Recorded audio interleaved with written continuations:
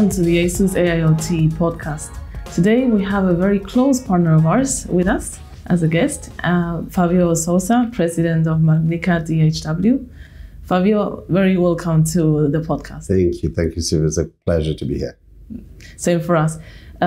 So we'll start with a more personal question. Okay. And so did you always know that you wanted to work in tech? Right.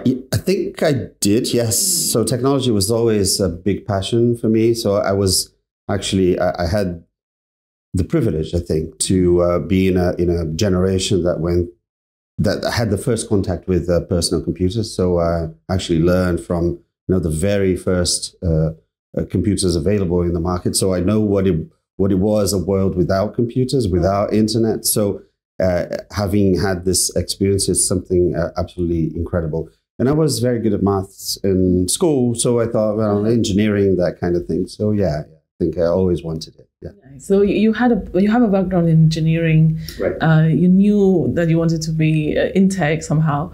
But how was your journey? How did you end up doing what you do?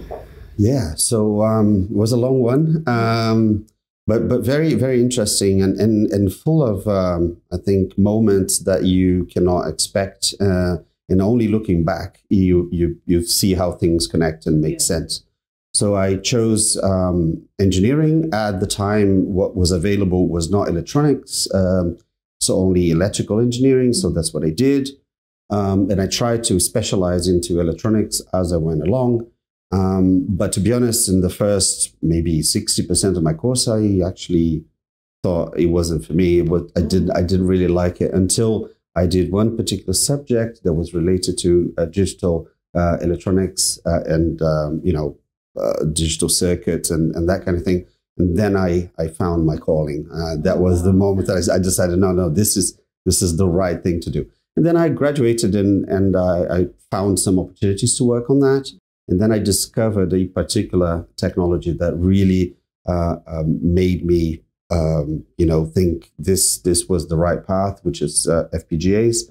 And then I decided to dedicate myself to FPGAs, and that opened a lot of doors on the professional side. Mm-hmm. So that's how it started. And you actually worked for Altera. I did quite some time, right? Yes. That too was something quite unique for me. I had dedicated the beginning of my career to learning and to understanding more about Altera FPGA. So that was the tool that I had, available to me. And it was something very, very new at the time in Brazil. So I'm talking late 90s. Yeah. And so it got to a point where I actually got, let's say, well known enough that the Altera distributor in Brazil invited me to become their FAE. So I moved to Sao Paulo and started covering all the customers in Brazil. And that was definitely a very good experience, networking as well, but from a technical standpoint. And with that, I had the opportunity to actually visit Altera in the US. In one of the visits, I actually met with the development team from the UK that at the time was hiring, and the rest is history. So I actually got hired by them, and I worked for Altera for 5 years in the UK. It was a long time ago, almost 20 years ago, but it was very, very rewarding. Yeah. So you just mentioned Brazil here, and I need to stop because I think I didn't mention that. No, you didn't. Are from Brazil. Yes, right? I am. Yes. Yeah, but you've been around the globe, and now you work. You'll tell the story later on right. with a company related to a Japanese company. Right. But I like the story how things, like you say, in hindsight, things connect. Right? Yes, absolutely. So it is a sequence of events, and what happened to me was after 5 years working in the UK, it was a family decision, and we decided to go back to Brazil, and I decided to open a company, which was brave, to say the least. They say that bravery and stupidity are very, very, very close. So I don't know which one it was, but I did. I went back to Brazil, opened my own company, a design services company, DHW at the time called. And I actually really, at the time, I thought I was going to spend the rest of my life writing code for FPGAs and being happy, seeing projects come, to fruition and going into the market and all that kind of thing. But that's not exactly what happened. The company grew as the market started demanding more than just the FPGA design. Yeah. We grew into board level design and software and many other things.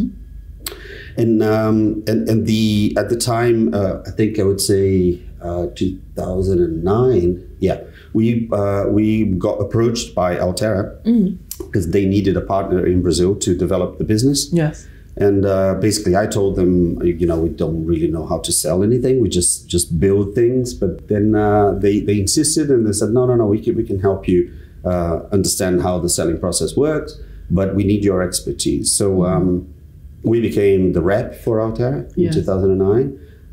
And 3 years later, 2012, we got acquired by a distributor, a global distributor that has at the time had a very close relationship with Altera, and was actually the exclusive distributor of Altera in Japan, called Macnica. To be honest, I had never heard of them at the time when they contacted me, but they were very interested in opening an operation in South America, which was the last, I think, part of the world that needed coverage. So they did that by acquiring DHW, and in 2012 we became Macnica DHW. Yeah. Yeah. What I always find interesting is that it's a common trait that I find in engineers, very capable ones. Right. Yeah. That they are quite humble. And and but they have so much knowledge. So it's controversial, but in a way, for me, I find it endearing because they're so knowledgeable, but they're also so humble. Oh no, I don't understand anything about the sales process. I don't know how to market this, but they do have a lot of knowledge. So I always found this very interesting. Thank you. To be honest, I was being very, very honest with them at the time because I think one of the things that I always grew up thinking was I can do anything but sales. I don't want to convince anyone to buy anything because that's not what I do. And then it took me some time to realize that it's not about convincing anyone of anything. It's about believing in what you have and how much impact what you have to offer can have on people, society, market, or whatever industry. Yeah, so so it was a transforming journey. Definitely, I'm a different person now. Right. But I actually owe many people that participated in my life, but definitely that period with Altera, and then the guidance that they gave me afterwards during the rep process. Yeah. That's great because when in tech.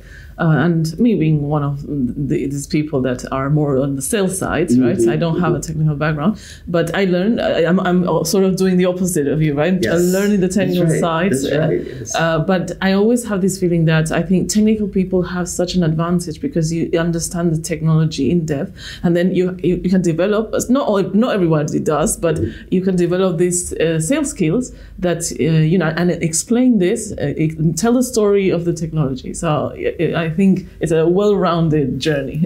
Yes, it is, and for me, I think engineering was more like a way to shape your brain and shape your way of thinking. Right. It gives you a set of tools that you can apply to many things, and at my time, maybe things are different now. But when I did university, there was this, I think. Unspoken rule that it was very, very difficult to finish the course.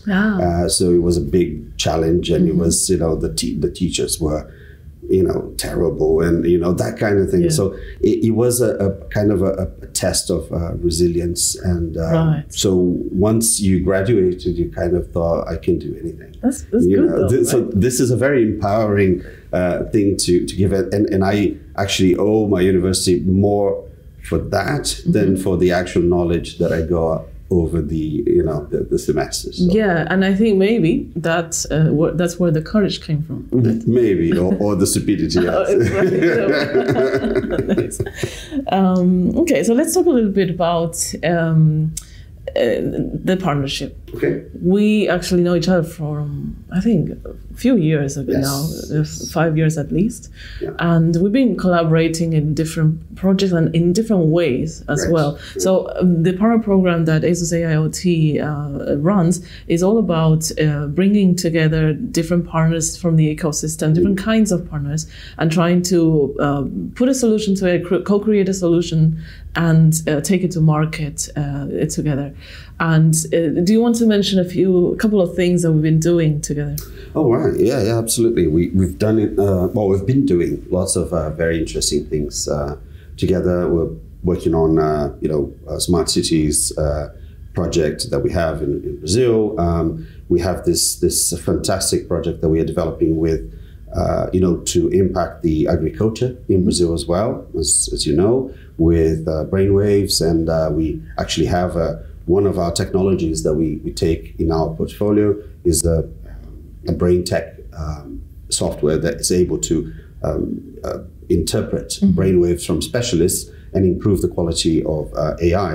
And we're using that to identify diseases in plants and make this knowledge that comes normally from very highly specialized people available and to everyone in Brazil. So that is definitely a very high impact project that I really love. But in the retail side, that for me it was something very new. It was our first involvement with retail, but under your guidance and the fact that we collaborated so well, things are going really, really nicely there. Yeah. Yes. So the way that we collaborate with you, I find among our partners is, it's very varied, because sometimes there's certain partners that have, because of the product, nature of the product, their solution, we find a certain model and we stick to it and we do several solutions with them, like in the same model.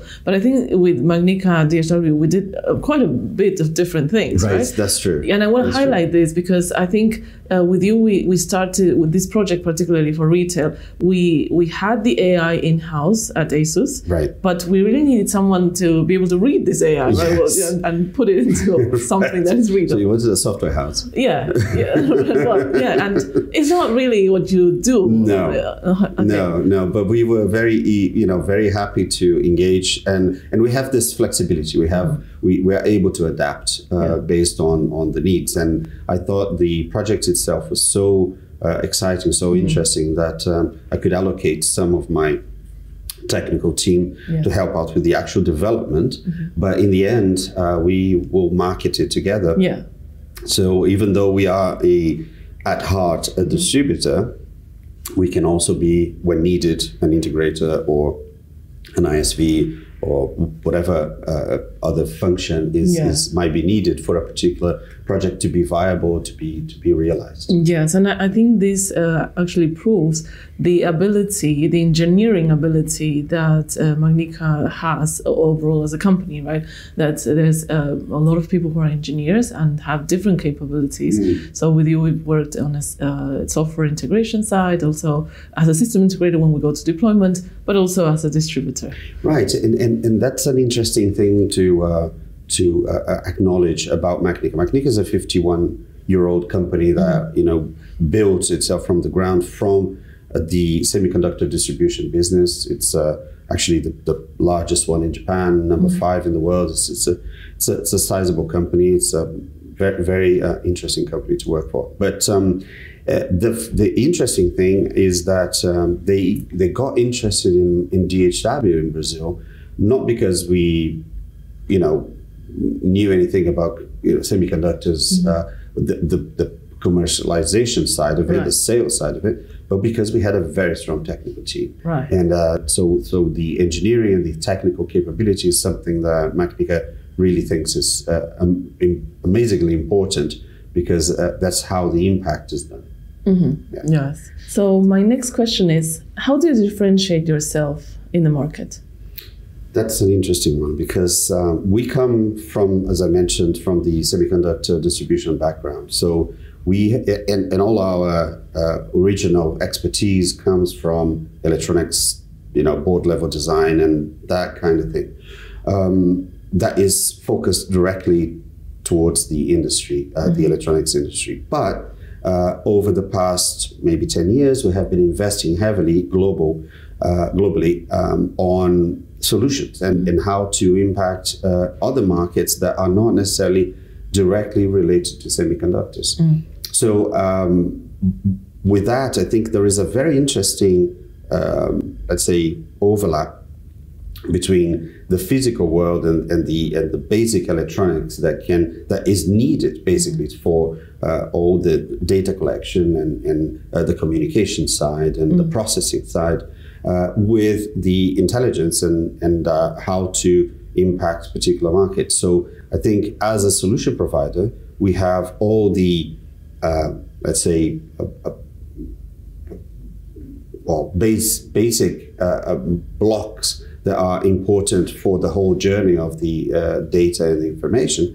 But as a semiconductor distributor, we also have all the software and all the solutions that can show something much bigger than the electronics themselves. So we have the best of both worlds, I think. Yeah, that's a very unique combination. And my last question, it's again going back to a more personal approach, is about predicting the future in a way. That's easy, right? Yeah. So imagine we are 30 years from now, and the world has changed significantly. Many aspects of it has. Choose one aspect of life that has changed, and tell us, how do you imagine it has changed, and what is the technology they're using? What's happening there? Oh, that's a tricky one. So my track record is terrible. So I've been thinking about it, and I thought, well, if you go back like in 10 years, if I could go back and talk to myself there and explain where I was going to be 10 years later, I would have laughed because there's no way I could have predicted that. But I'll give it a try. So so we are doing amazing things together to change how things are done through technology. So I come from an agriculture country. Brazil is very heavy on agriculture, and there's so much to do in terms of improving productivity and quality and sustainability of all the processes. So I think technology can play an incredible part in this process.